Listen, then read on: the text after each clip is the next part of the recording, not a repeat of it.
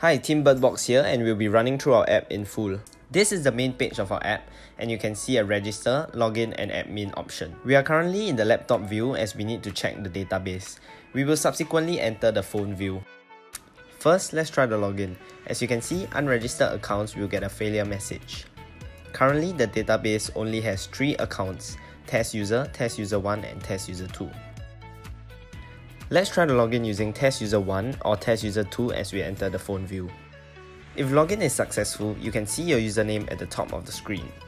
We can now either select the AR option or the questions option.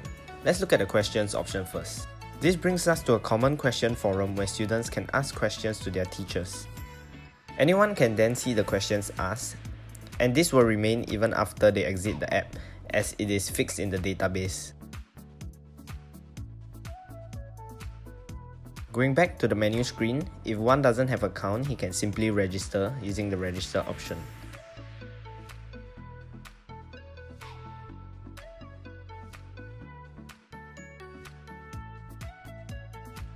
For demo purposes, we also have an admin option where we can log in offline.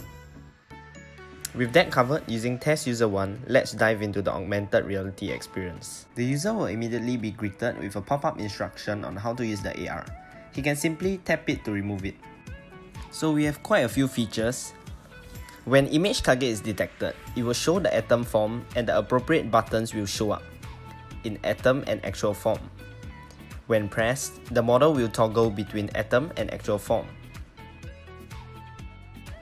When 2 atoms are brought close together, there will be a series of possible, though not exhaustive compounds showing up on the bottom left-hand side. The user can press on the compound they want to see in either their molecule or actual form. When the model is being tapped on the screen, a description will show up on the side. We will now show the rest of atoms and compounds we created. We hope you enjoy the animations that we have made.